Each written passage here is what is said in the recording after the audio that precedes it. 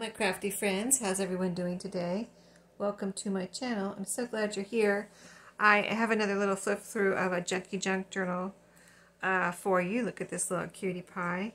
So these are, if you didn't see any of the other videos, these are little blank journals that I've been working on, using up some book covers I had in my closet, and so I'm making them into little junky junk journals using scraps, my paper from my, junk mail and things like that. So, yeah, let's do a little flip through here. So this is a book page from a children's book.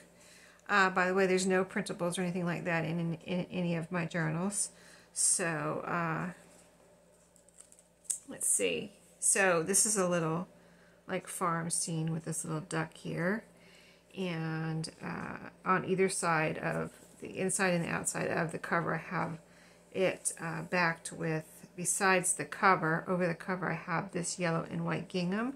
You can see this pretty yellow kind of calico on the spine, and then the back cover on this one. Little sunflower tie closure, since we have little sunflowers here, and I added a little sunflower sticker here, and so cute. So let's untie it and do a little flip through. There is sewing all the way around this, and the little ribbons here. This is a nice grosgrain sunflower ribbon that is also sewn on right here with some zigzag stitching. And again, this is paper from my Junky Junk Journal basket. So that's what these are. The papers are in here, so they're ready for you to glue on and do whatever you want with them. So this is paper from my home decorating magazine book. This is paper from that was wrapped around a ream of paper. I've got a journaling card in this pocket here. This is Tyvek paper from an envelope. A menu. This is also from a paper that was wrapped around a ream of paper. This is packing paper. This is a junk mail envelope here, and it's kind of a bigger one. I just put it in like this, and it opens over here. I think this was actually part of the envelope. It's not the whole envelope, but since it was so tall, I thought I would leave it open here instead of gluing it into a pocket. So it can be a pocket. You can leave it open. You can put glue here, or you could even cut this little fold off the bottom and have these, make this into 2 pages. So I left that like that, so you would have options.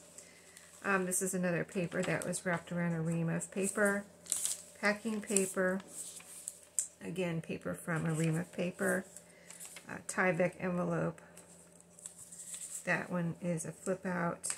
And in the middle of the signature, I have a little calendar page here with a butterfly on it. And so there's about 40 surfaces or 20 pages in here. So really a lot of pages for a little journal like this. And these are, again, very inexpensive in my shop if you would like to pick one up. Pick 1 or 2 up, or 3. I don't know how many will be left in there when this video goes up. This is a little journaling card from the McDonald's Happy Meal box. I always say Happy Meal, but it's Happy Meal. A little smiley from the McDonald's Happy Meal box. And there we go. So she's ready to go. When you see this video, this one will be in my shop. So cute. Yeah, I have been enjoying these, and had these covers in my closet if you didn't hear the other videos. And I decided to, last year I used several of those covers, and this year I'm trying again to kind of, I don't know if there's any way I can use them all, but we're gonna try. We're gonna give it a try. See if I can get all those made into journals that I showed you at the beginning of the year. So that's a little journal. And so, yeah, I kind of put my junky paper in there. That way it's like a blank surface. You really can't mess it up if you wanted to get this for somebody that you want to show them what a junky junk journal is, or a junk journal is, like a real junk journal. And then I really like making the covers really cute and pretty. So that's just me. So, and I am recycling these papers that these little cellophane envelopes, and some of them I still have little packaging in there. So I've left that in there, so it's, this It makes it nice and sturdy too for shipping and everything. But in here is going to be this pretty napkin, you know, some little goodies for you to play around with when you get the journal. I'm sure you have lots of your own goodies to put in it also. A couple of little pieces that could be writing spots. You can glue these down and use them for writing, or even glue like a little picture on here, whatever you want to do. A bunch of little pieces here. So this right here is a faux postcard. Great for a little writing spot or collaging, and some birds. These birds are from an ephemera book that I got, and cut these all out. In fact, I got it on Amazon, and I believe I have it listed down on my Amazon affiliates list if you'd like to take a peek at that.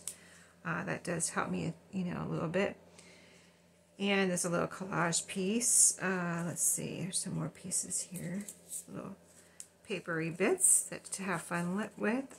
This one is like a collage piece, and this one, it looks like it's from a garden magazine. It looks like an old black and white garden magazine page. So cute, right? And then there's a couple pieces of fabric in here. I've got a white piece of muslin. These are great for making tabs, or you can make clusters, whatever you want. A couple little pieces of the calico, and then a couple of buttons here from my button jar. I just kind of pull them out randomly to go along with the little goodies here. And these are also from the McDonald's Happy Meal boxes. This is a window that was on there, and I just punched a few pieces out with my circle punch. So that's a window, and this is a window with a little girl sitting in front of it, or standing in front of it. So very cute little pieces that you can use. And that is it on this one. So I'll have 2 more for you soon. Stay tuned for those. And I hope you have a great day. I'll see you soon.